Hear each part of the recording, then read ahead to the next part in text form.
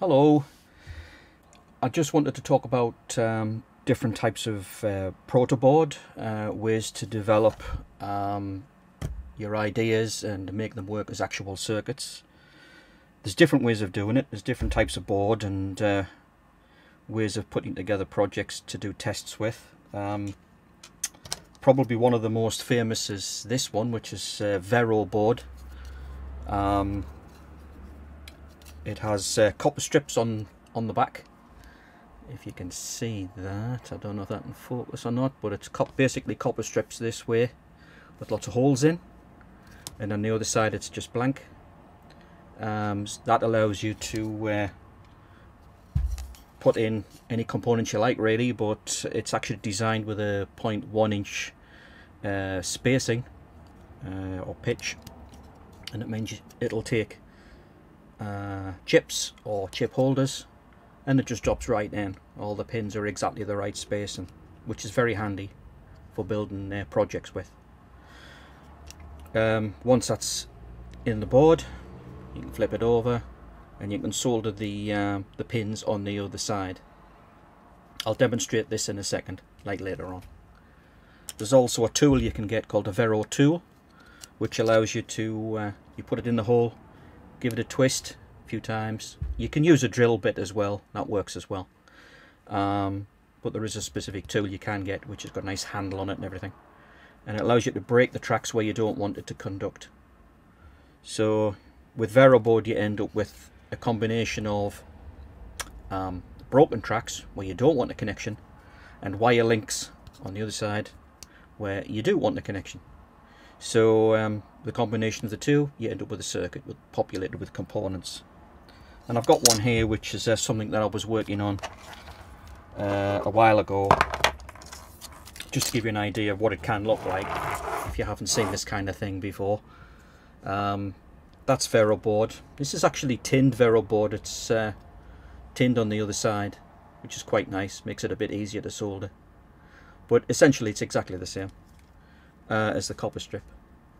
And I've got a PIC chip on there, and which is a microprocessor with software in it, well, firmware, and some other components. You can see I've got some LEDs and some connectors and that sort of thing. This is actually a motor controller for an XYZ pan tilt system with remote control motors on the end. So this can be operated through CAN bus from a remote controller, and it was for a client of mine a while ago which never actually took off, but never mind. I've kept the prototype. This would have been eventually, had I've been given the go-ahead on the project, it would have been put onto PCB, redesigned onto a proper circuit board and commercially available. That's the prototype on Vero Board, and it's fully functional. I can power that up and it actually works. Just to give you an idea if you've never seen that kind of thing before.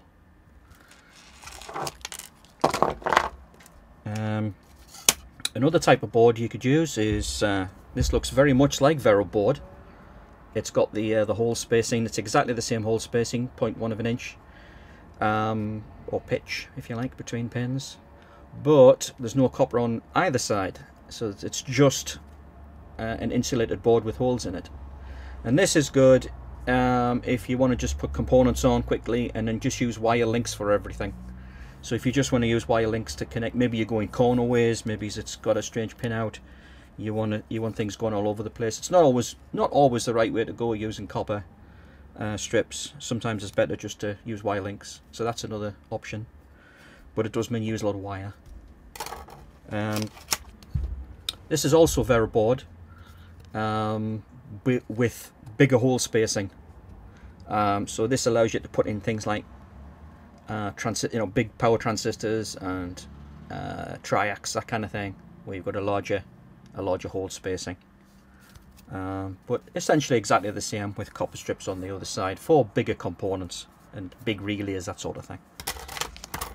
Here's another type of proto board, which is just like Vero Board again. This time it's got some silk screen on the top, which is handy. It's got numbers, if you can see that. I don't know if this is in focus actually. It's got numbers down the side, so you can do like grid references if you want to map out where the components go. The difference is with the copper is that these are short strips with insulation between them, or insulated areas between them, and it means that you can drop a chip in there, or a chip holder, and you don't actually have to break the tracks between the pins. They're already done.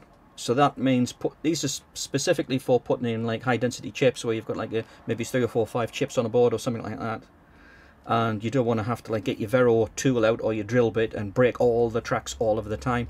This stuff's handy.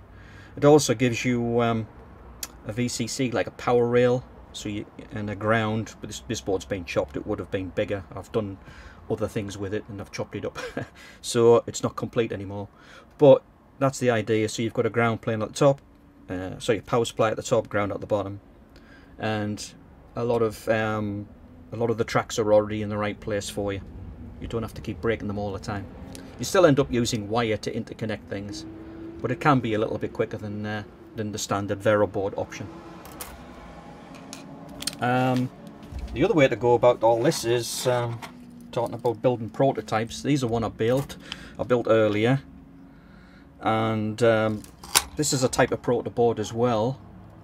This is just like a plastic holder really, with lots of holes in it. Again, 0.1 inch spacing, and that allows you to put chips straight in, or in this particular case a display unit. I've actually got a display unit in there, and that allows you to just plop it straight in because it's got an edge connector on it, well sorry, a DIL connector, inline connector, and that just goes straight into the board. And then you can I've got a chip on there, and various other components, and I've got it linked up to a Arduino board there as well, doing some stuff. You use these jumper wires, and these are used just to plug into the board itself, and then you can connect various parts of the board to where you want them. The beauty of this type of system, proto board, is that it doesn't require any soldering. So maybe if you're just starting out and maybe your soldering skills are not brilliant yet, then this is great just to lash up circuits and try things out. You can get a few chips on there and you can have a good play and actually build working circuits. It's also got some handy terminals on the edge as well for power supply and that sort of thing. Anything you like really, different coloured knobs on the end there. You can put your wires in for power, what have you. So that's another great option just for trying ideas out where you don't even need a soldering iron. That's the Vero. Later on you may get a bit more advanced and you might start thinking about making printed circuit boards, PCBs, and at that point things change a bit. It's more advanced, it takes more time, but you end up using stuff like this, which is basically copper clad. This is FR4 copper clad board, single-sided. So on one side you've got insulated material, in this particular case it's fiberglass, and on the other side it's just one big sheet of copper. There's no tracks like what you saw with the Vero board, and this stuff is basically the beginnings of a circuit board, of a PCB. And you would use there's different ways to do this. You actually need to get tracks onto the board, and the way that you get tracks, or interconnections if you like, onto the board, you can use a computer with something like a program called Eagle or anything like that. There's lots of different softwares you can use for designing PCBs. Eagle's just one of them, or OrCAD. There's different ones, but anyway, there's one out there called Easy PC, I believe it's called, or Free PCB, which are indeed free to use. With that software you can design your actual track layout, which is a process in itself. Getting the tracks onto the copper, there's different ways to do it. The classic way of doing it, the professional way of doing it, is to use a photographic process where you end up with if you like, a transparency sheet, and it's exposed with ultraviolet. That then creates a board that you can put through an etch through ferric chloride, which removes the excess copper, and you're left up with tracks. So there's a bit of a 3 or 4 part process involved in doing that. Another very basic way is just to take a marker pen, like an etch resist pen, and you can actually draw the tracks on, so you don't need any computer or anything.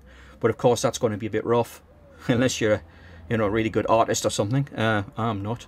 You can actually do simple circuits using a pen, and then you put that through the etch resist, through the ferric chloride, and that will remove the excess copper and again leave you with a PCB. Another option to get the tracks onto the board is to use is to use a transfer process from a laser printer, where you can print the sheet out. It's all in reverse mirror image. You put the sheet onto the board and you iron it on with an iron. No steam or anything, just hot, and you can actually iron the transfer or the toner onto the board, and then you can put that through the ferric chloride yet again. They all end up going through ferric chloride at the end. It's just the only difference is how do you get the tracks onto the board. So there's different ways of doing it. If you go that way, well, just before they do that, I mean, you can get double-sided as well. That's a double-sided piece of copper, copper clad. So that means you can do tracks on the top and on the bottom. Essentially, that's all it means. Less wire and more copper tracks. Right, and here's one I made earlier, a classic TV. This is a memory unit that I designed for a radio, for a Yasu radio, and it replaces the old, now obsolete memory board that goes in this particular radio. So I designed a new one for it, and this uses surface mount components. If you can see that, I'll see if I can get that into focus. I don't know if that's actually going to work or not. This uses surface mount components, and as you can see, it's got PCB tracks on there as well, and it's actually double-sided, so you've got tracks on both sides. And that was designed on the computer, and that was actually done using the toner transfer method. It wasn't done photographically. I've tried using photographic methods in the past, and it's always a bit hit and miss. It's never really consistent. You really need to send it away to a company who will professionally make your board for you. And if you ever get into doing things like this commercially, that is how you do it. You don't try and make things at home, other than prototyping like this is. You always end up taking it to a professional company, usually one of the places in China, who will actually manufacture your board from your software design, usually as a Gerber file. I'm glossing over a lot of things here in one video. It's just a basic outline, just to give you a feel of the different ways you can go with making boards without going too much into detail. Yeah, so that's the sort of thing you can achieve. That was made at home. I mean, that's just made here on the bench from the computer, and then it went through a toner process, ironed that onto the board, double-sided, taking care to get all of the registration correct, so the top layer is exactly in line with the bottom layer, because you need to drill holes. Everything's got to go through and meet the other side correctly, and then put through the ferric chloride etch resist bath, and that's what you end up with. And that's basically it for now for the appreciation of different types of prototyping. I hope that's give you a little bit of a feel for different ways that you can go. There are options. If you're a total beginner, you may want to go for the proto board. That'll get you started straight away, and you don't even need a soldering iron, so that's really the very beginnings of making your own circuits and trying things. You can put chips in there, have a play, 555 timers, things like that, and get LEDs to flash on and off, that sort of thing. And probably after that, if you're okay with soldering, have a go with Vero Board. Probably just the standard 0.1 inch matrix Vero board, and that'll allow you to populate it with chips and transistors and resistors and all that kind of thing, and and then you end up with something which will, something of that sort of nature that I was showing you earlier. That's the sort of thing you can do. I mean, I've seen some Vero boards, and they're like huge, like a foot square, where somebody's really put a lot of time and effort in, and they work. It can actually work. Okay, well, that's it for now. In part 2, I'm going to actually make a little circuit. We'll put a chip on there, probably a 555 timer, and we'll build it and put some power on, we should see an LED flashing on and off. Okay, so that's it. Thanks for now.